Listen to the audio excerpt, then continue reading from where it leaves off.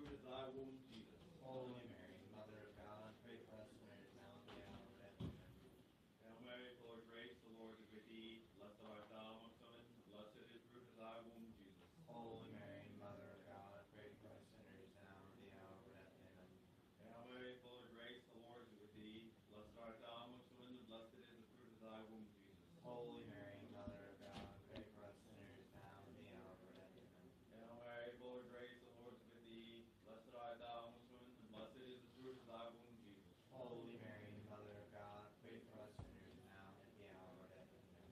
Hail Mary, full of grace, the Lord is with thee. Blessed art thou amongst women, and blessed is the fruit of thy womb, Jesus. Holy Mary, Mother of God, pray for us sinners now and at the hour of our death. Amen. Hail Mary, full of grace, the Lord is with thee.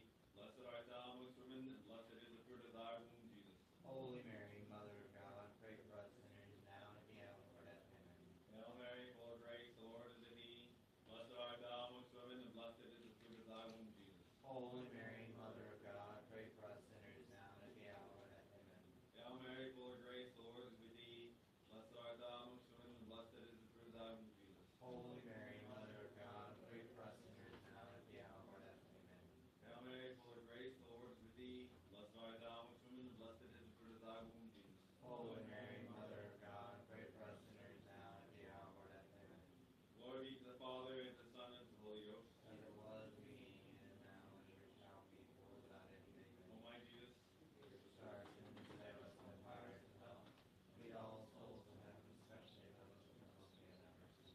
Hail, Holy Queen, Mother of mercy, our life, our sweetness, and our hope. To thee we cry, our banished children of Eve. To thee we send up our sighs, mourning, weeping, and valley of tears. Turn then, most gracious advocate, and have mercy towards us. And after this ourselves, show unto us in such a truth as thy womb, Jesus. Lord, heaven to the loving and sweet Virgin Mary, pray for us, Holy Mother of God. That we may worship the promises of Christ. I pray, O God, his only God's Son, by his life, death, and resurrection, has purchased for us the rewards of eternal life. Grant, we beseech thee, though not meditate upon these mysteries, the most holy rosary of the Blessed Virgin Mary, that we may take what they contain and obtain what they promise. In the same Christ our Lord. Amen. To thee, O blessed Joseph, and having you forward the help of thy Christ, Holy Cross, we confidently invoke thy patronage also. By that charity, we were united to the Immaculate Virgin Mother of God, by that fatherly affection with the gracious child Jesus. We beseech thee and we humbly pray, thou art graciously upon the inheritance which Jesus Christ has purchased by his blood, and assist us unaided by the power and strength. Most awesome guardian of the Holy Family, protect the chosen people of Jesus Christ. Be far from us, most loving Father,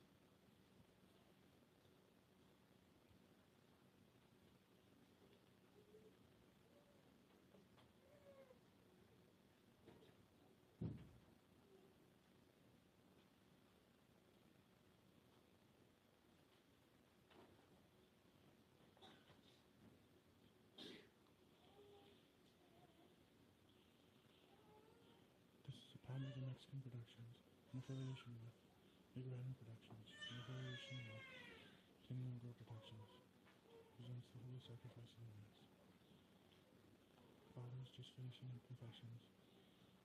Please stay tuned. Please pray for the Holy Father.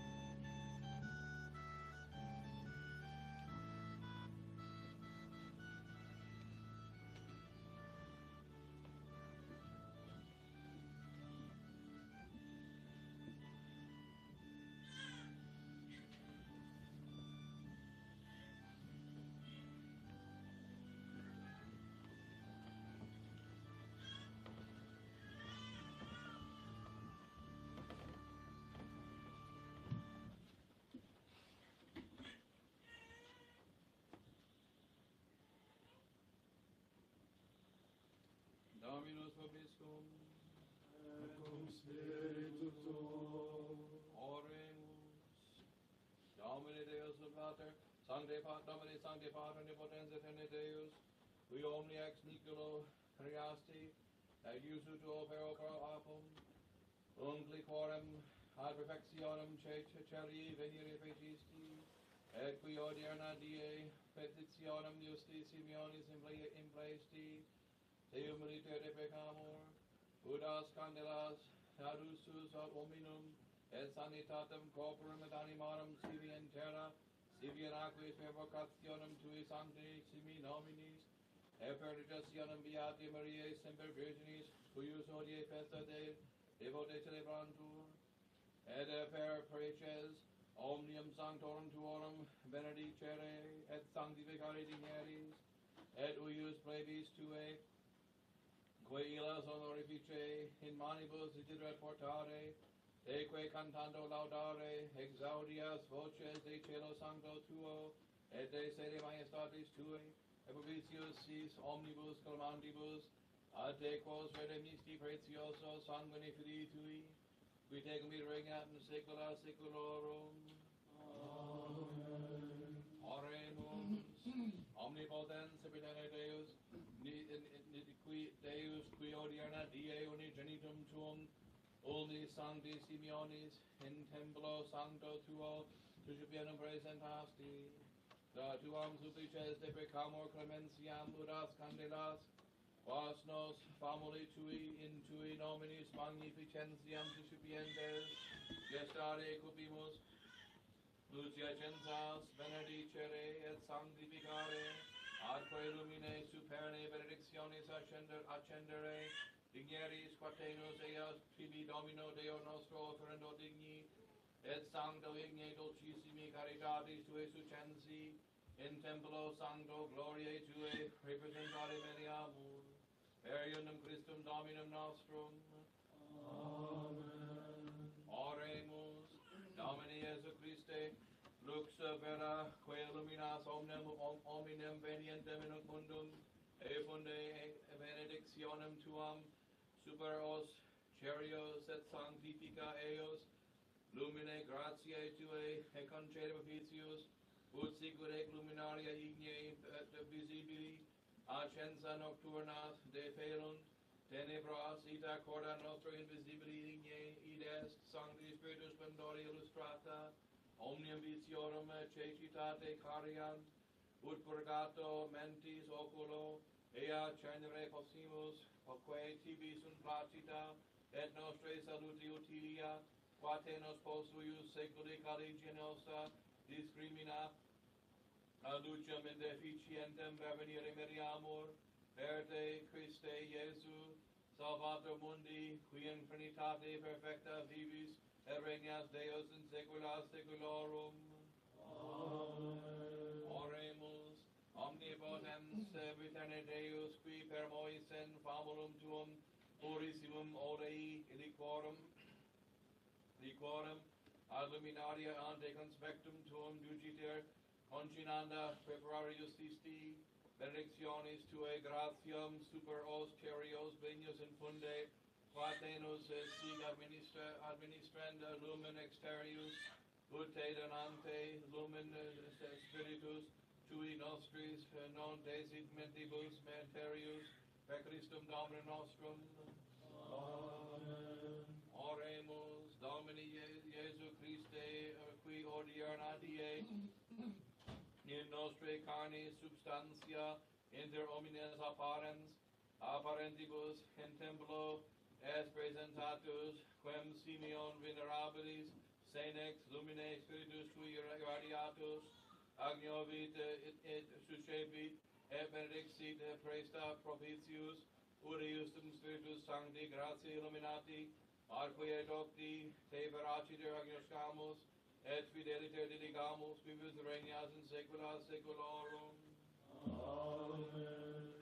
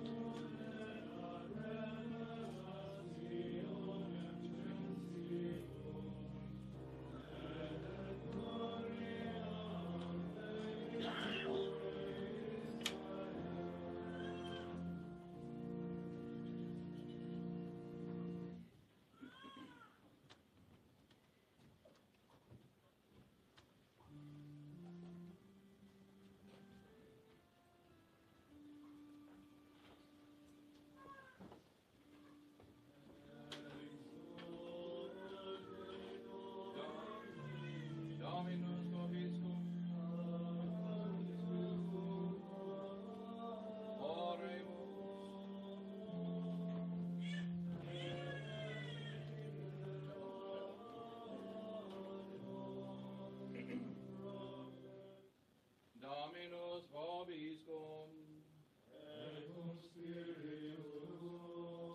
Oremus. Exaudi nos quaesimus Domine, plebem tuam, et quae extrinsecus annua, tribus devotione venerari, interius auxili gratia tui luce concede, per Christum Dominum nostrum.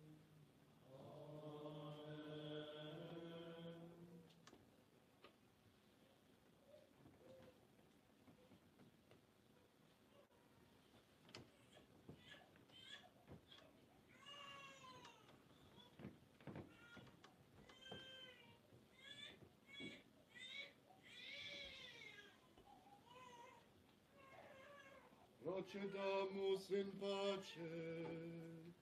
In nomine Christi, Amen.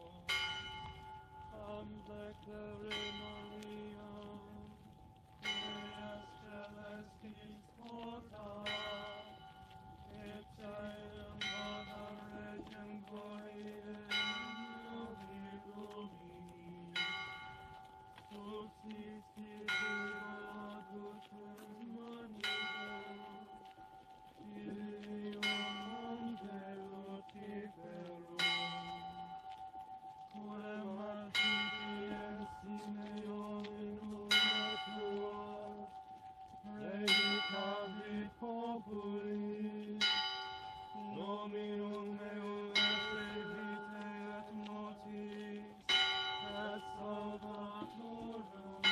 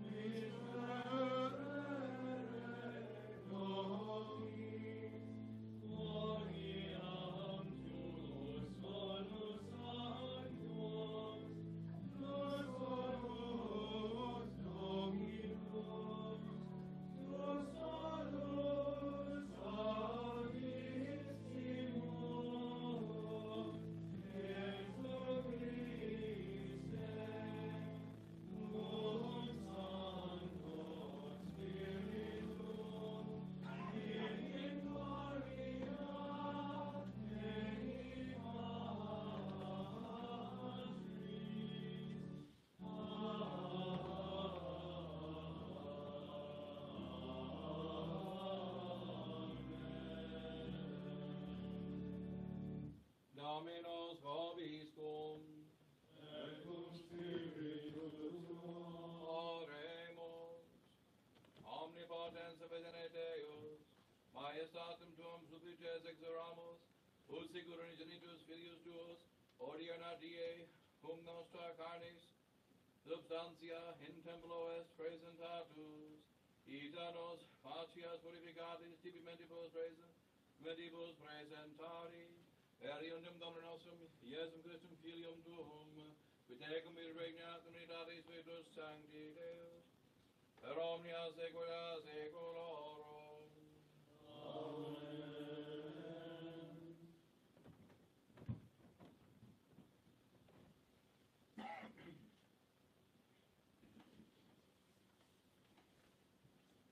Lectio Malachiae Prophete, Ectici Dominus Deus, ecce ego mito andrum meum et paparabit viam ante faciam meam, et statum veniet a templum suum dominator, quem vos queritis, et angelus Domini quem vos vutis, ecce benedici Dominus excelicitum, equis potri cogitare diem adventus eos, et qui stavi ad videndum eum, ipse enim quasi lignit conflans, et quasi erba fulorum, et sedevi conflans et emundans argentum et purgabit filios levi, et collabit eos quasi arum, et quasi argentum, et erunt Domino ferente sacrificia in justitia, et placebit Domino sacrificium Iuda et Jerusalem, sicut dies seculi, et sicut anni antiqui, dicit Dominus omnipotens.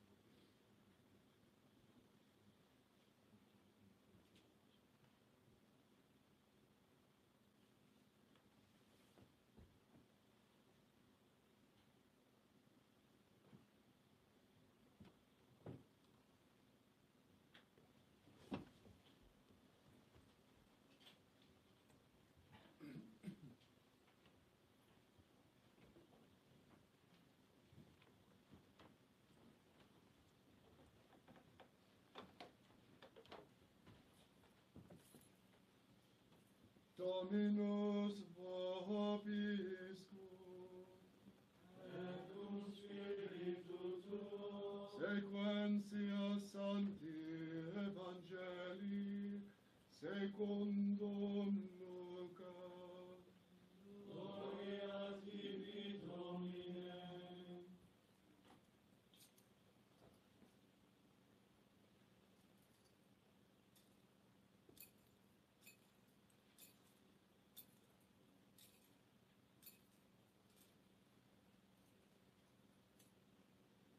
in illo tempore, osquam in pledis dies purgationis Mariae, secundum legem Moisi, tulerunt Iesum in Jerusalem, consisterent Deum Domino, sicut scriptum est in lege Domini, quia omne masculinum ad aperint vulvam, sanctum Domino vocabitur.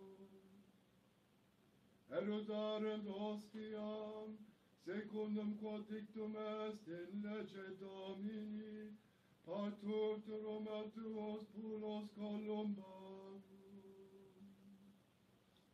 Et ecce homo erat in Jerusalem, cui nomen Simeon, et homo iste justus et timoratus, expectant consolation in Israel, et Spiritus Sanctus erat in eo. Et responsum acceperat Spiritus Sancto, non visorum sem mortem, nisi prius videre Christum Domini. Et venit in spiritu in templum, ecum inducerent puerum Iesum parentes eos, ut facerent secundum consuetudinem legis pro eo, et ipse accepit eum in una suas, et benedixit eum et dixit, Nunc dimitis evum tuum, Domine, secundum verbum tuum in pace. Qui habiterunt oculi mei, salutare tuum, quod parasti ante faciem omnium populorum, lumen ad revelationem gentium, et gloriam plebis tuae Israel.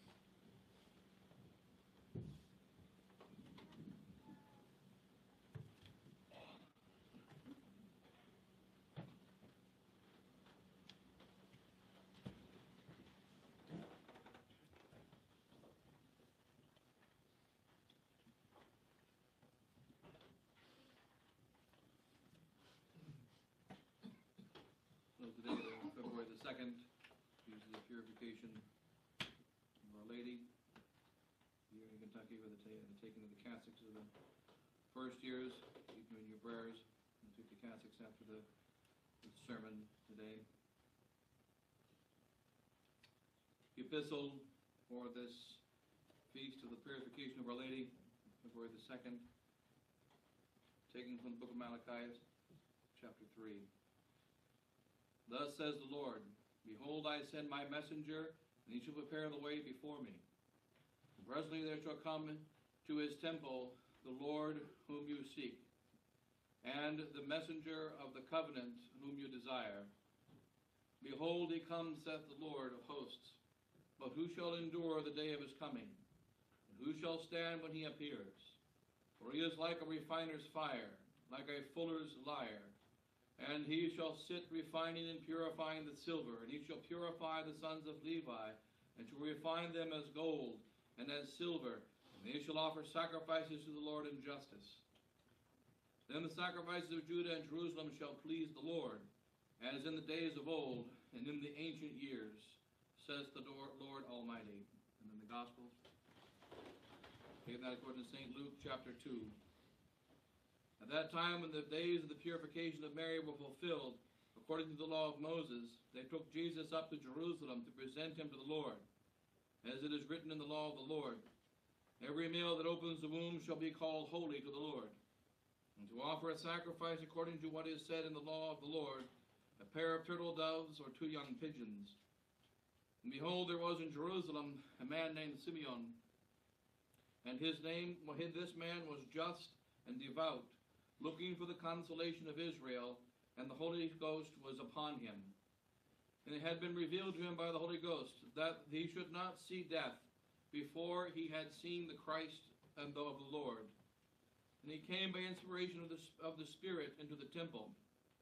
And when his parents brought in the child Jesus to do for him according to the custom of the law, he also received him into his arms and blessed God, saying, Now thou dost dismiss thy servant, O Lord, according to thy word in peace, because mine eyes have seen thy salvation, which thou hast prepared before the face of all the peoples, a light of revelations to the Gentiles, and a glory for thy people Israel. Thus far the words of today's Holy Gospel.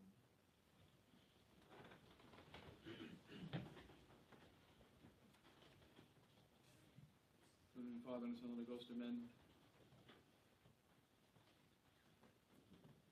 Today is a day in the Society of St. Pius X, where we take on the Cassock, a very simple ceremony, but a very sacred day.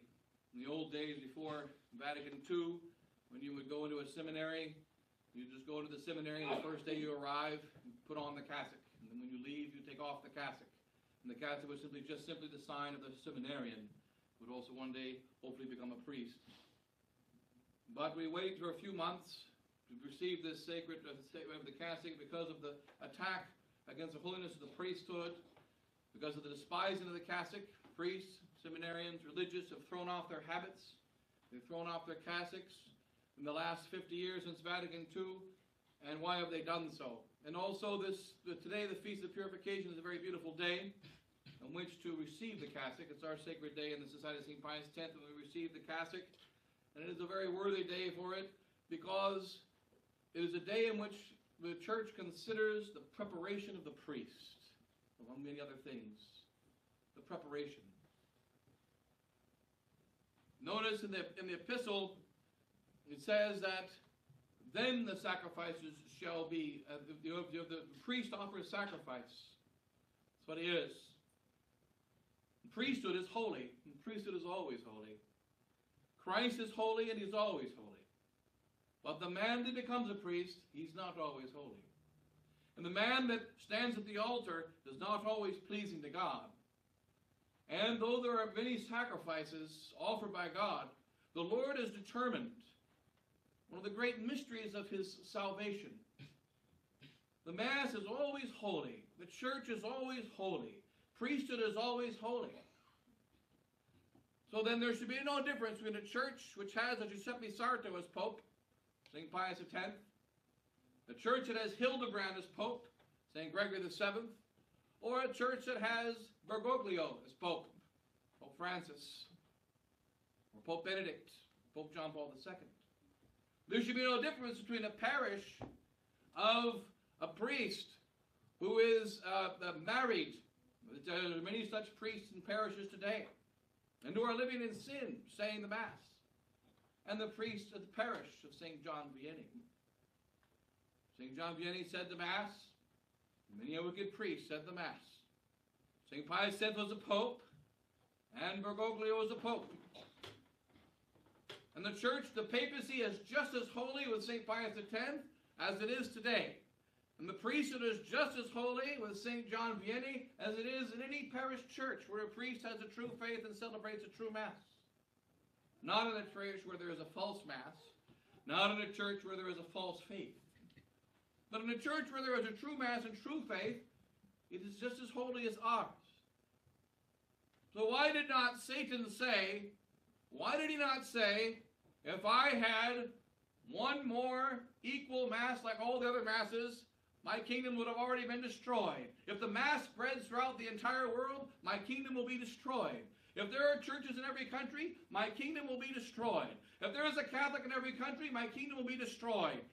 He rather said, if there are 3 more like John Vianney, that simple parish priest of ours, if there is another one like Anthony of the Desert, if there is another one like the great saints, by addition of all the saints, you can name each of them, if there are too many of these saints, another Bernard, another Hildebrand, my kingdom will be destroyed. There is the holiness of the church. There is the holiness of the priesthood. There is the holiness of the Mass. There is the holiness of the cassock.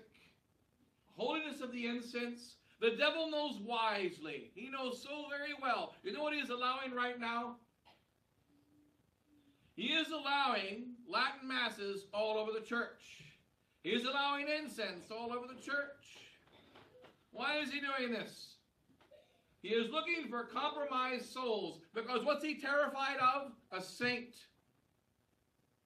He is terrified of a Hildebrand, who fought against the great wickedness of an age was almost as wicked as ours. He is terrified of Athanasius. He is terrified of John Vianney. He is terrified of Giuseppe Sarto, St. Pius X. He is terrified at this very moment. He knows that there must be saints of each age, and each of us is called to be saints, every one of us. There are no exceptions, and yet, most of the time, the devil is not afraid. We're all given grace to become saints. Why are there so few? What is the sacredness of this cassock and the sacredness of this holy priesthood? St. Augustine says about this day of the February the 2nd, taking of the purification of the Blessed Virgin Mary, who did not need to be purified, bringing the child to the temple. They were poor, and it says in the Old Testament what's required.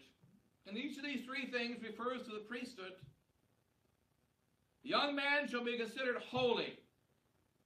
God should in fact require all to offer sacrifice to him. But he has chosen only some to be pulled aside for that sacred sacrifice. Not only in the New Testament with the most sacred sacrifice of the Mass, but from the very beginning of time there must be sacrifice.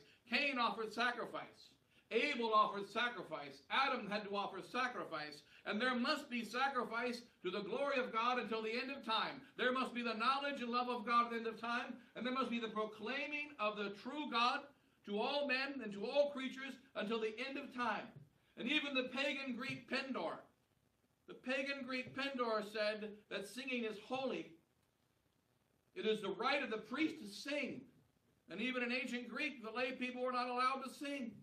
The priesthood is holy and communicates in a sacred way to God. The priest sings to God. And what does he do? He sings the glory of his creation. He sings the glory of all things that are made for his glory. And he returns them with his own free will to give glory to God. The tree needs man. The rock needs man. The tree gives glory to God because it has to give glory to God. The rock gives glory to God because it's made beautiful by God to be hard and to do what rocks do. The dog gives glory to God, and all the creatures made by God give him glory because of their beauty and magnificence. But they don't do it freely. Therefore, there's something missing. And God completed creation by creating man. And he said, I made all these things for you. I made the stars for you. Look up into them and see Virgo. Look into them and see the Southern Cross. Look into them and see the symbols of heaven. Look up into them and remind yourself of the perfection of heaven. For the stars shall give glory to God freely by man giving them meaning, and by man looking to them and finding what God has put inside of them, which is beauty and perfection. And God gave to man the ability to elevate the ants. Oh, ye sluggard, look to the ant. You're lazy? Look at an ant. And analyze the ants. Look at the ants. They will teach you how to work. And then you, by looking at the ant and seeing the glory of the ant, will return glory to God. And the priest touches everything. He touches the trees. They must be made into altars. They will be made into the things of the glory of God. He touches gold, which shall be used for a chalice. He touches silver to use for a chalice, for the sacred vessels. He touches the plants to be used for clothing. He touches all things to be used for the sacred vestments and for the glory of God. And therefore he fulfills the most important purpose of man, to take the unholy, to take the things that are already good in themselves, and with his free will, give them in a special way in glory to God. And that's why a priest, he's holy just like a rock is holy. I have the holiness of the priesthood in me, whether I'm having a good day or a bad day, whether I get mad before Mass or don't. The fact is the holiness of the priesthood is here. The holiness of the priesthood is there whether I'm on a good day or a bad day. But is that all that's required? No. And hence the priest's sacrifices will not always be pleasing to God. And that's why it says in Malachi, after they've been tried by the fuller's fire, after they've been burnt in the fire, after the young man has been burnt and tried, then his sacrifices shall become pleasing. But who shall endure the day of his coming? And who shall stand when he appears? He is like the refiner's fire, like the fuller's lyre. And he shall sit refining and purifying the silver, and he shall purify the sons of Levi. That's what happens to the holiness of the priesthood. We give you the cassock early in order to remind you, because you don't know what a cassock is. When we get ordained priests, we receive the power to hold Jesus Christ in our hands, the power to lift him up in the air, the power to absolve sins, the power to speak the very words of Christ as Christ himself when we say, this is my body. But we don't know what priesthood is. We don't know what holiness is, though we are living it every day. There must be a trying by fire. There must be a purification. And not all come through the fire alive. Not all. As our St. Paul, the greatest of all the priests and apostles ever said, children, I would not have you ignorant. All passed through the sea. Every priest was ordained. Every priest, before Vatican II and traditional priests, no longer after Vatican II, but every priest received the cassock. Every priest was able to celebrate a Mass. Martin Luther celebrated the Mass. Rampolla celebrated the Mass. And there's so many others who now burn in the fires of hell. There must be a trying by the fire. It is the most sacred thing to be a priest of God. And God wants priests who will use their free will without being forced to adore him as God and not fall for heresy. Who will be responding to his holy grace that he gives to everyone. But who is responding to that grace? He demands that there must be apostles that will be fire tried. Can you go through a fire and come out the other side? So many collapse today, and they don't make it through the fire. You do not know that when there is a fire coming, it purifies the forest. When there is a fire coming, it purifies the gold. When there is a fire coming, it purifies, says the Holy Ghost, the sons of Levi. So many young men become priests because they did their research. Priests get special treatment. Priests get to stay in anybody's house and they don't have to pay for it. Priests get nice, big, fancy steaks and nice dinners. Priests get treated with love and respect. Priests get all kinds of privileges, and when you walk by, people give you money. I want to be a priest. I think it's a great idea. Simon Magus thought it was a great idea. And there are many such priests.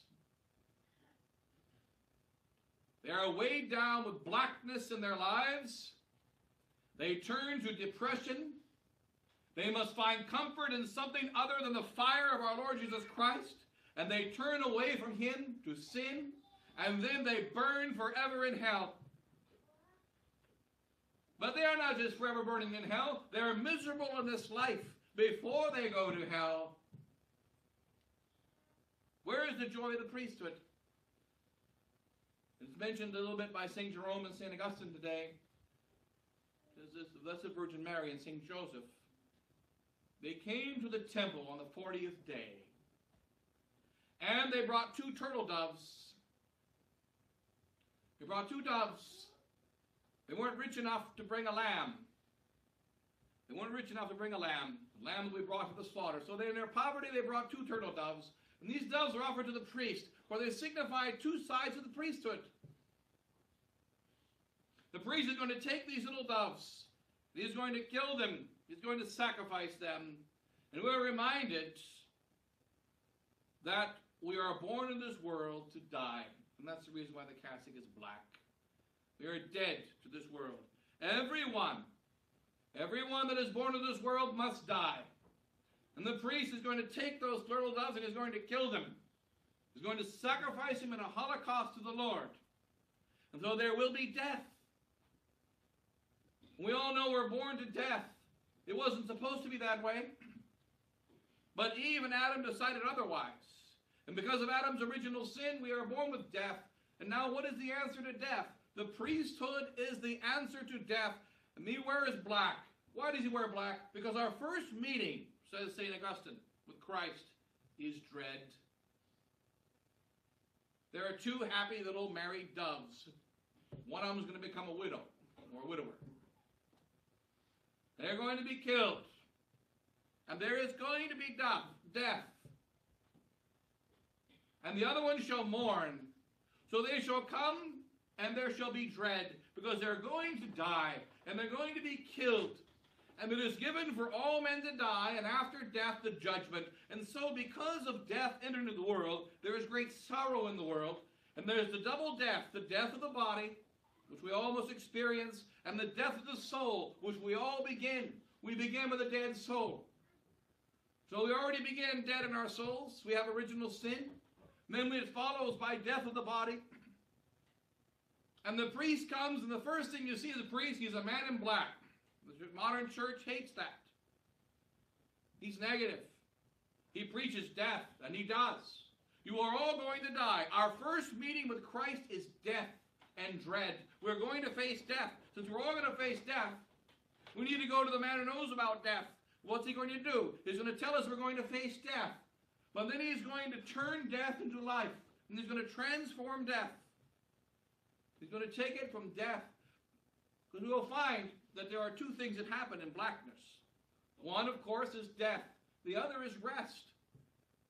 We sleep in the night. It is also the time of rest. And so the blackness also is a time of rest. When we store up our energy for a new day. And black also reminds us that there's going to be a new day. That new day is the day of heaven.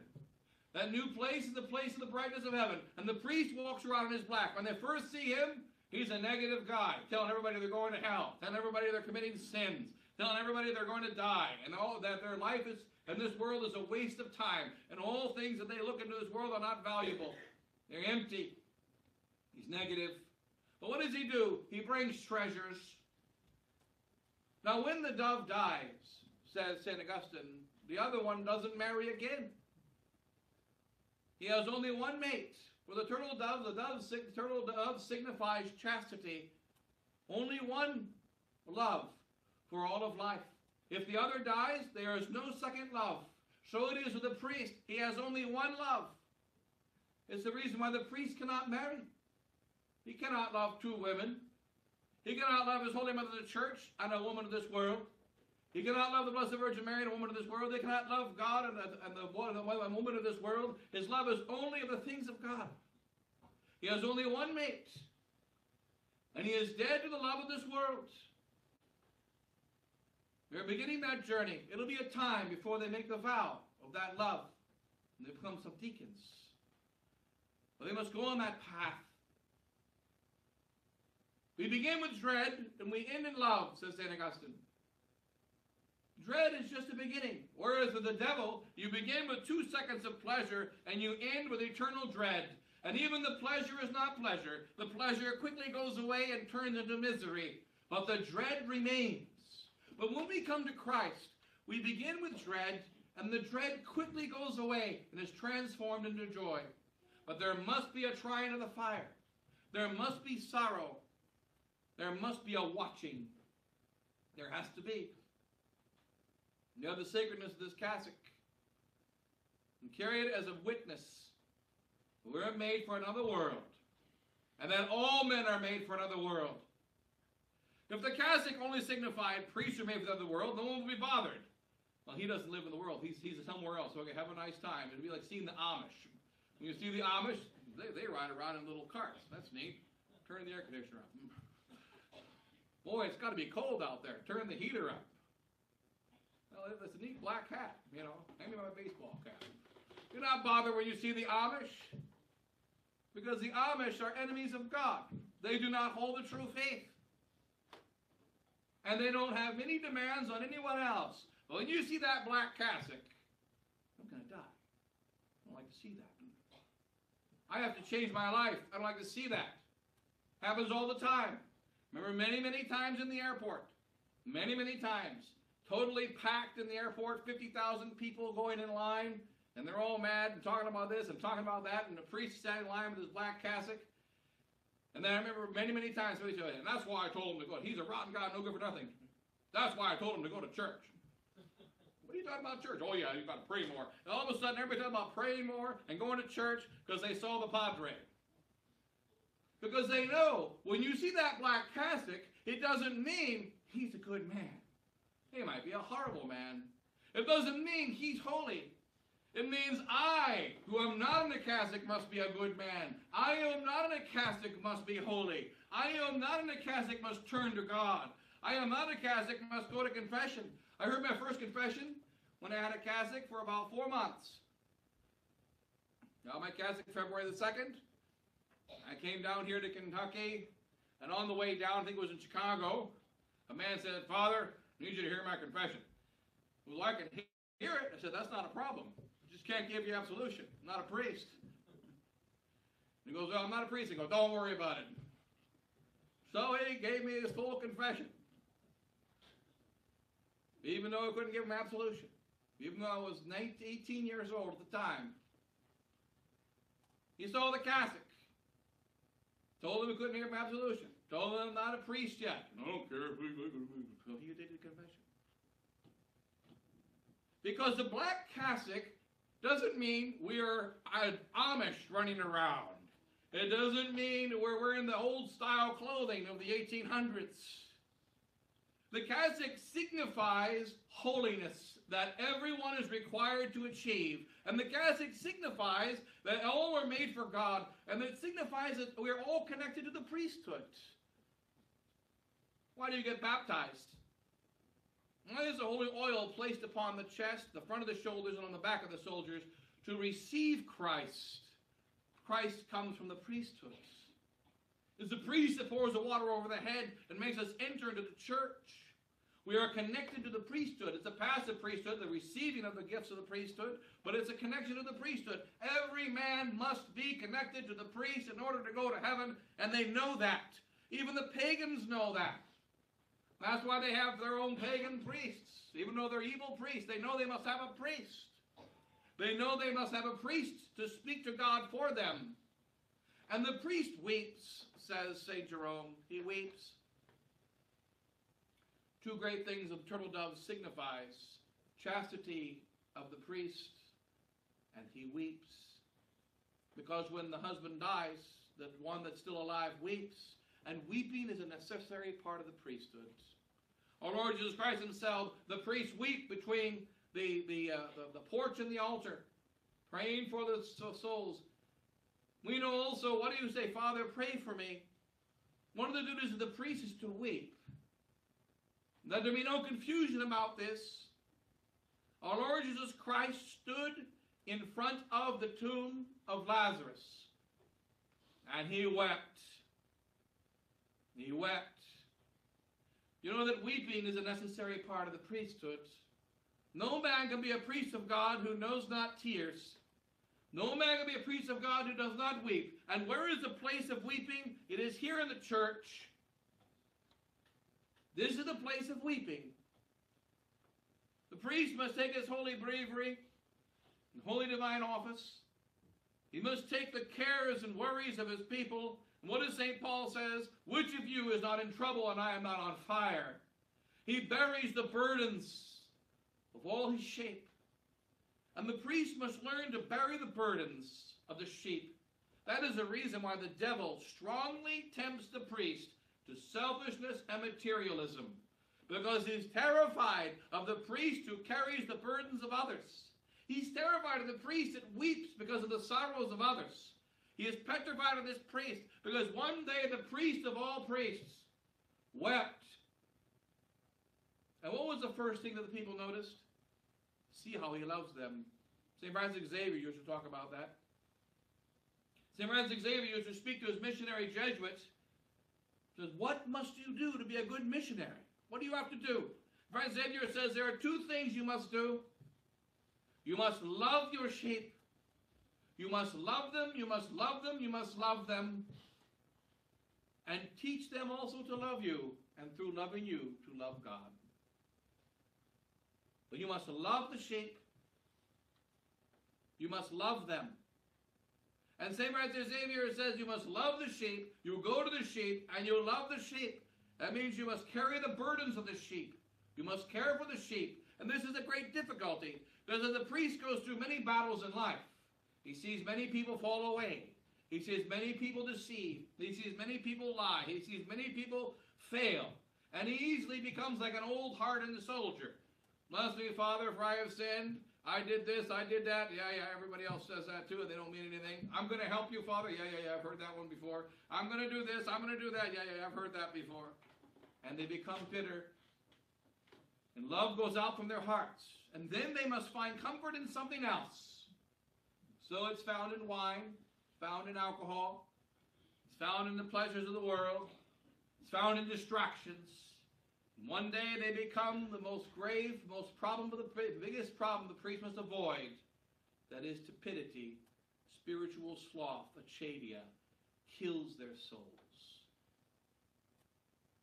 What does it say in the day on the consecration of a church?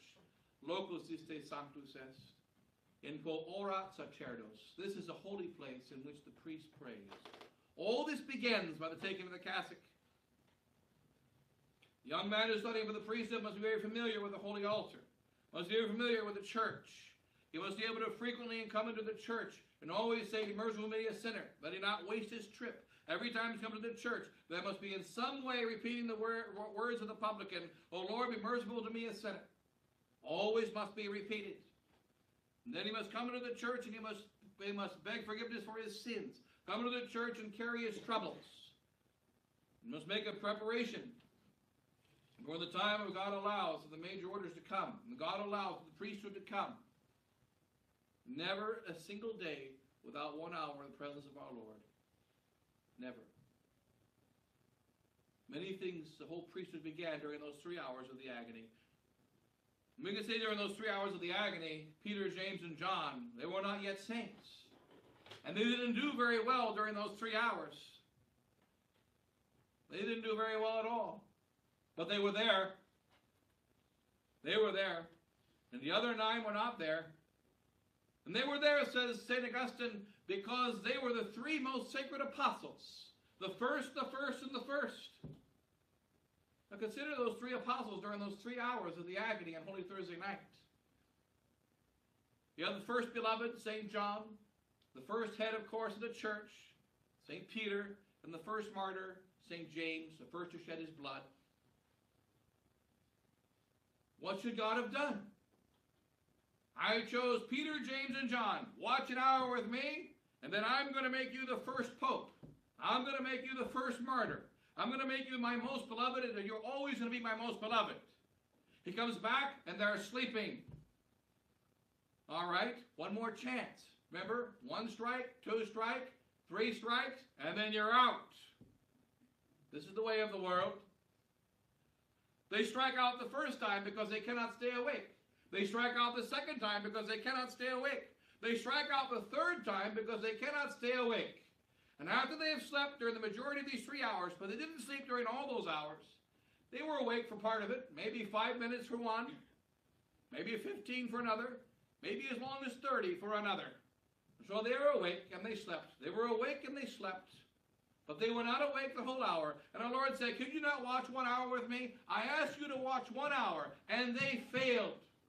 So what should he do? All right, I'm going to take 3 other apostles, 3 that can stay awake. I'm going to find 3 apostles that can stay awake. Peter, you're fired. John, you're fired. And James, you're fired. No, I got to go to battle. Just want to let you know, you're fired. I remember when we were playing basketball in Winona. And we went to the St. Teresa's, and we used to play basketball all the time. All of a sudden, there's no sort of lady who wouldn't let us play basketball there anymore. And so she kicked us out. And Father Stanich was with us at seminary, and he goes, when I become a priest, I get ordained, I want to be assigned here, just so my first thing I'm going to do as a priest, I'm going to fire you. First thing I'm going to do. And then I'm going to quit. So he's going to become a priest, he's going to fire her, and he's going to quit. He was not happy. We weren't allowed to play basketball. But our Lord Jesus Christ, why did he not fire them? Peter failed. John failed. And James failed. And they failed 3 times. And he did not fire them. They weren't asleep the whole time. And then at the end of the 3 hours, what did he say? What did our Lord Jesus Christ say? He said, sleep now and take your rest. Now it's time to sleep and take your rest. And they didn't sleep. When he told them to stay awake, they slept. When he told them to sleep, they followed him, and they didn't stay awake. They didn't go to sleep. Why does God allow this? One reason for this is that we must suffer like Christ. We're all told to do that. He suffered for 1 hour of bloody sweat without 1 instant of break. And then he says, all right, I want you to suffer with me, you young priest. You have to experience a few stabs in the back. You have to experience a few sorrows. You have to experience being despised. You have to experience being hated. You have to experience all those things that I experienced for 1 continuous hour. What do you get? 3 minutes and 57 minutes of snooze time. You did experience for 3 hours, and our Lord, 3 minutes. Our Lord said, the flesh indeed is weak. The spirit indeed is weak, but the flesh is weak. The spirit is willing, but the flesh is weak. So, does our Lord allow failures to be priests? We only have 12 examples of those first priests, and they all have one thing in common. They were all failures. They didn't succeed. But he made them priests. Only one of them remained a failure, and that was Judas, and it's because he didn't rise from his failures. He thought he failed so bad that he could not be forgiven. He thought he failed so bad that he could not return to God, and that was his failure. The other apostles all failed miserably. All of them. 3 of them failing worse than the others. They all failed a little, but the 3 that failed the most, Peter, James, and John. And they were still made the first of the apostles. And they were still made the greatest of them because they rose from their sleep. And what do they recognize? As St. Thomas would tell us in the battle between the Thomists and the Molinists. What would they tell us? Because the grace of God is more powerful than the foolishness of man. We only have to respond. But the grace of God is more powerful. And so he failed. But our Lord chose Peter. Moses said, I quit before he could even begin the race. I want you to say, my people, sorry, not going to do it. Even before he quit, first thing he did was quit. He should be the modernist. He should be the example of all modern guys. They quit before the race starts. First thing he did was quit. No, you must be the man. No, I quit. You must be the one. No, I quit. You must be the one. But I stutter. All right, I'll let your brother go with you. But you're still the one. When our Lord Jesus Christ makes up his mind, it's not easily changed. He calls many. Only a few are chosen, but he calls many. And we must have the grace to respond and be amongst those chosen ones. They slept for most of those 3 hours, but they were awake for part of it, and they tried in their weakness. So do not be afraid. Our Lord says, take up your cross and follow me. And we take up our cross and we follow him. It turns out our cross is made out of Nerf material, styrofoam, painted with nice, realistic painting. Because you've got great artists nowadays. They can make it look like solid lead. They can make it, they'll say 5,000 pounds on it, only it's made out of styrofoam. And when you fall on top of it, it sure beats falling on the ground. Those are hard rocks. But we're taking up our cross, and it says 1,000 pounds. Somebody just forgot to mention that it's styrofoam. But when we take up our cross and follow Christ, we do have to take up our cross. We do have to follow him. We will discover he'll never give us a big cross. And though he says, stay awake for the whole hour and sweat blood for the whole hour, he'll let us sleep and then he'll come back and complain. But don't worry about the complaints. Give us the strength to stay awake for another 5 minutes. Maybe it was 3 minutes awake in the first hour.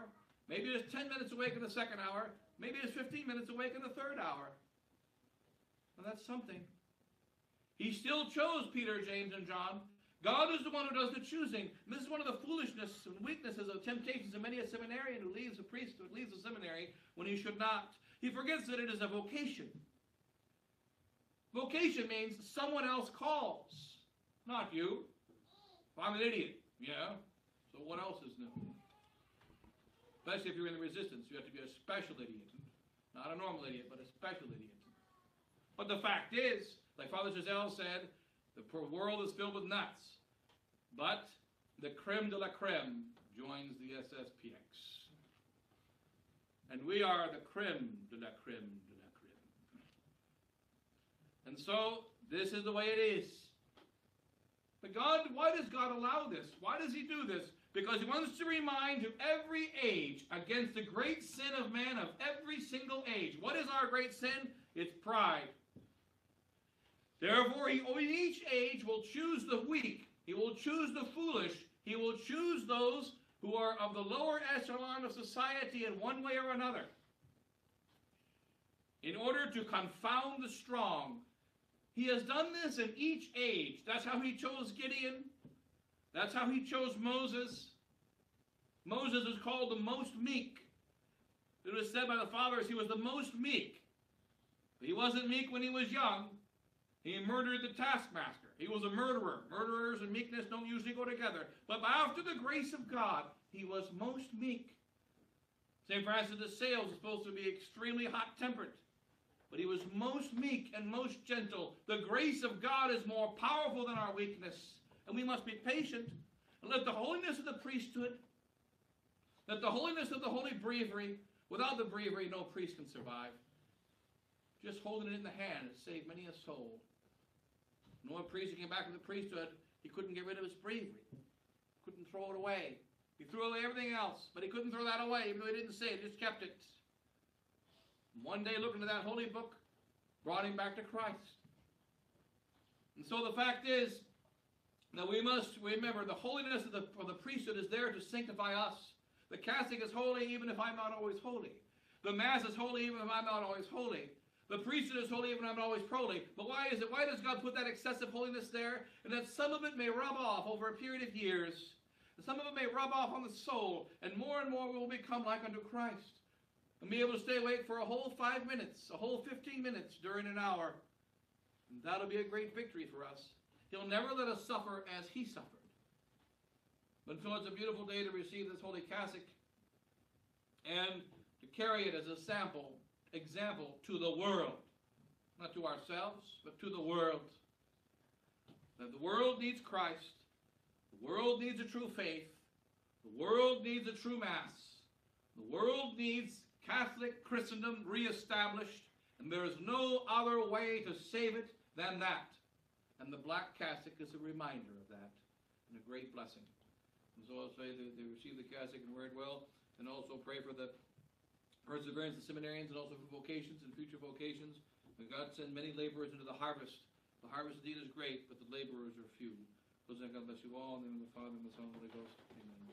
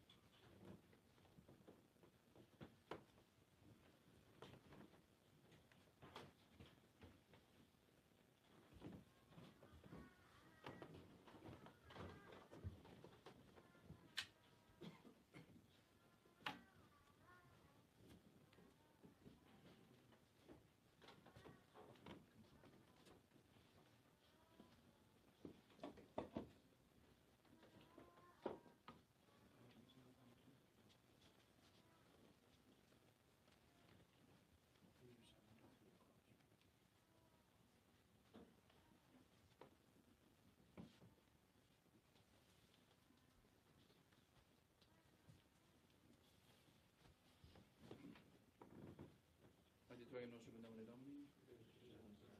Dominus vobiscum. Oremus.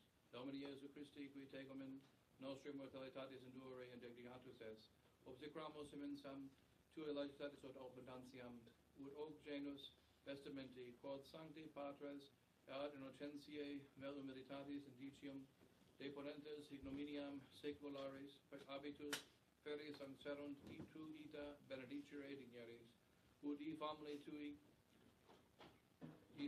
tuis vestimentis te quoque enduriant meriantur, et tibi agnoscantur esse dicati, qui vivus regnas Deus in saecula saeculorum.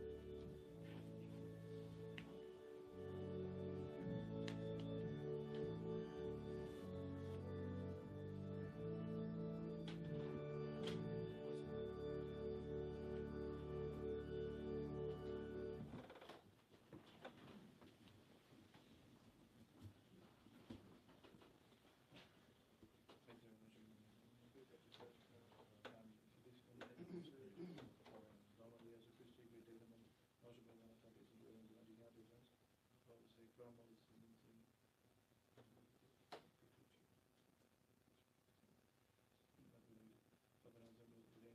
Testamenting quotes on the Padres and Chinzier, the Netalis and Duchin, impeachment, the Brendas in the Million, Secularis, Arbiters, Ferris and Talent, and Tulitant and Duccio, the Million, Uti Pam, E Pamela Tui, Qui Florent, Vestimenta, De Poco, During Marianto, and Tilio Mishkanto, as a Dicato, he was named as a sick.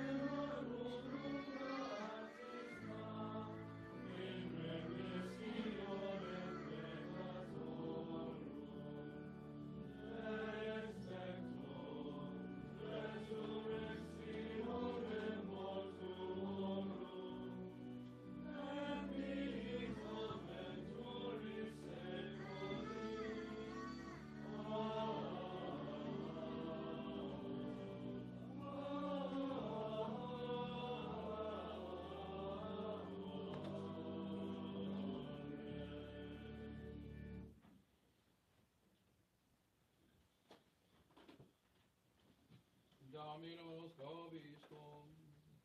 Et cum spiritu tuo. Oremus.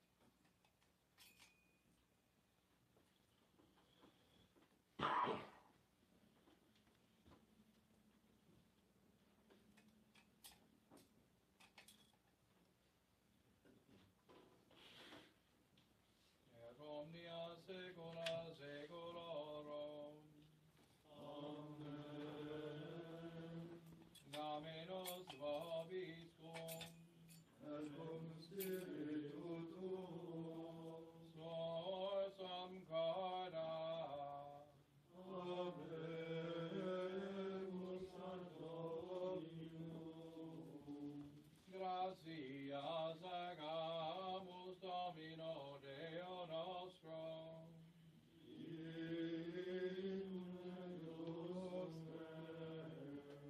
Benedictum et justum est, decum et salutare, nos civis imperdique gratias agere, Domine Sancte Pater Omnipotens Eterne Deum, qui alpha incarnate verbi mysterium, nova mentis oculis lux Tue, claritatis infusi, Totum visibiliter Deum cognoscimus, eruc in invisibilium amorem rapiamur. Et ideo, cum angelis et archangelis, cum tronis et dominationibus, cum quam militia celestis exercitus, hymnum gloriae Tue canimus, sine fine dicendens.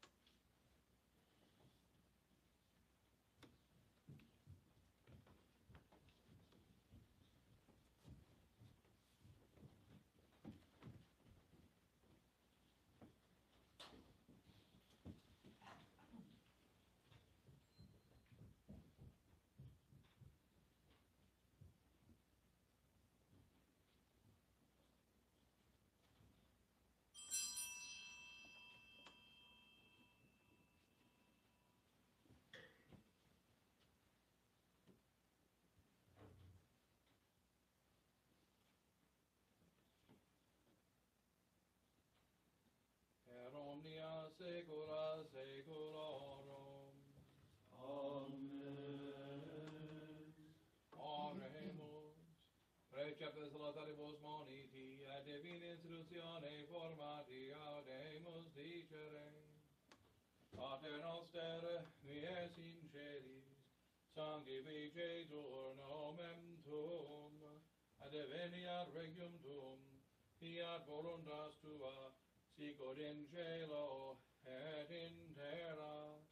Panem nostrum quotidianum da nobis hodie, et dimitte nobis debita nostra, sicut et nos dimittimus debitoribus nostris, et ne nos inducas in tentationem, Et liberum nos a malo.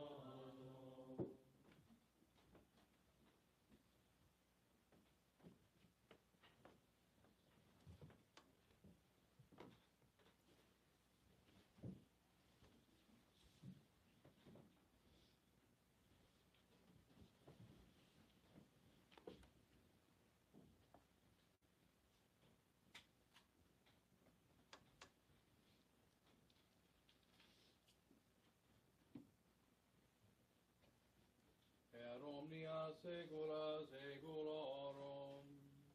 Amen. Pax Domini sit semper vobiscum. Et cum spiritu tuo.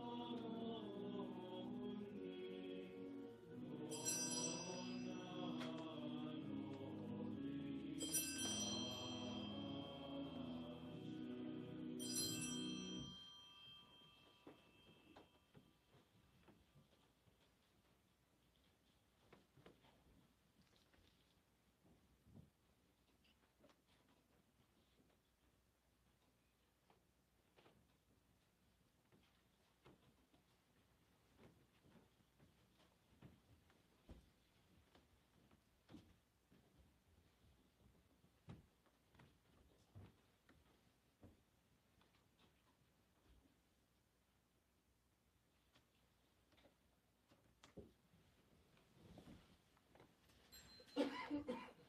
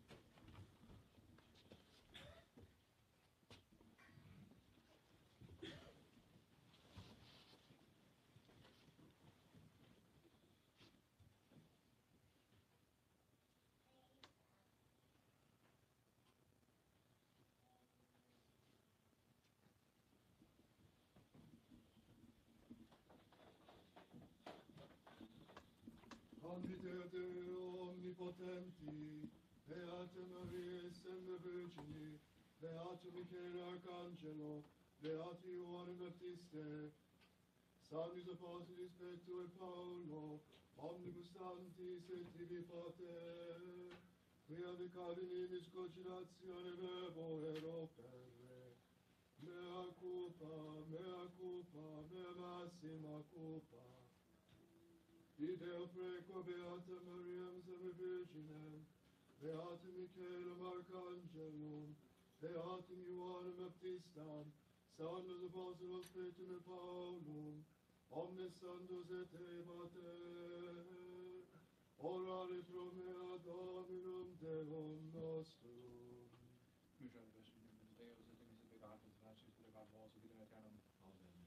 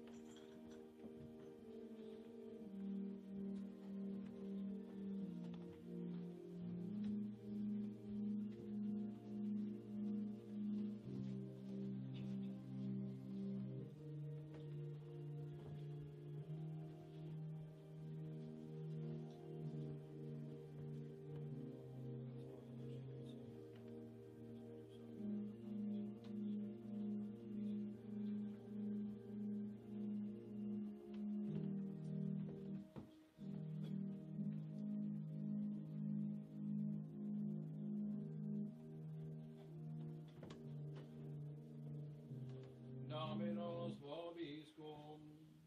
Cum spiritu tuo. Oremus. Quesumus Domine Deus noster, ut sacro sanctum mysteria, que for reparationis nostri unimine compulisti, in regendi Beata Maria Semper Virgine, et praesens nobis remedium esse facias, et futurum, per Dominum nostrum Iesum Christum filium tuum, qui tecum in regnat unitatis Spiritus Sancti Deus, per omnia saecula saeculorum. Amen. Dominus vobiscum. Et cum spiritu tuo. Ite missa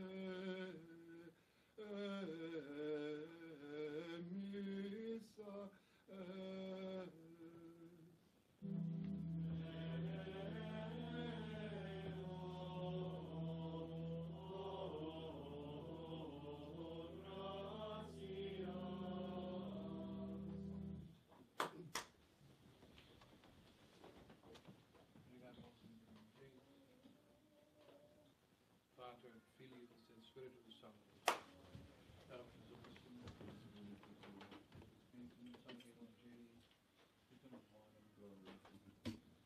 In principio erat verbum, verbum apud Deum, Deo per verbum. Autem jugat Deum. Omnia purpos magis sunt, et sine patrem et nicobus patrem. Ius viri velexam et lustre vidium Deum. Puram vos et requiamus et vene in testimonium video Deum Evangelio. Non erat id lux, oppositum Deum. Ero vereculum omnes omnes verbum Deum. Non bonus Deum, in providentiam et Spiritum. Quod alla peccato et monium veri potestatem Dei fieri, is equivalent ex nihil ex nihilus, neque est mortalis, neque est mortalis, Verum calamus,